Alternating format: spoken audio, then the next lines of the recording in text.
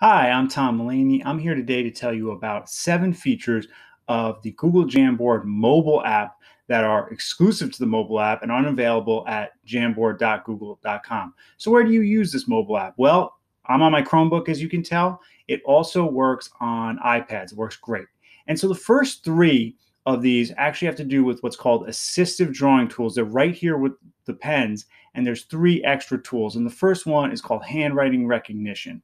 And so let me zoom in, and then I'll just write my name, Tom, and that becomes a word. It's a really cool feature. The next one is shape recognition. So right here, if I just choose that, and then let's say I'll draw a little circle, and it makes it an oval. I'll try a triangle. There you go. So shape recognition. The third of those is auto draw, and auto draw is pretty impressive.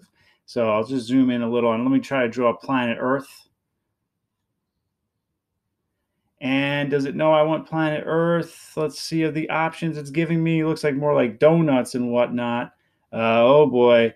It doesn't look like I did a good job there. Let's see if I can connect it, put a little thing on it. Still not looking very good. Usually I get planet Earth pretty good, but not today. And so we'll just say that it is a little bogged there, but that's auto draw. It usually works a little bit better than what I just did. The next one is insert from Drive. So you can insert. What happens is under PDFs, Google Docs, Google Slides, even Google Sheets, they insert as pages of them insert as images. Now in the web app, just take a screen capture of your Google Doc and insert the screen capture. So that's not that big a deal. Next one, you can use your webcam. So let me just, by the way, hit check here. You can use your webcam in the mobile app. Cannot do that on the web. So if I hit plus, and I hit camera, and this is really nice on iPads with that world-facing camera, but we'll just do this real quick. And so there I am. Hi, I'll take a little picture. Great, I hit check, and now that's in, and it's really small, but I will, there, let me zoom in on it, let me grab it, and then make it bigger, and so there I am. Oh, wow, what a great picture.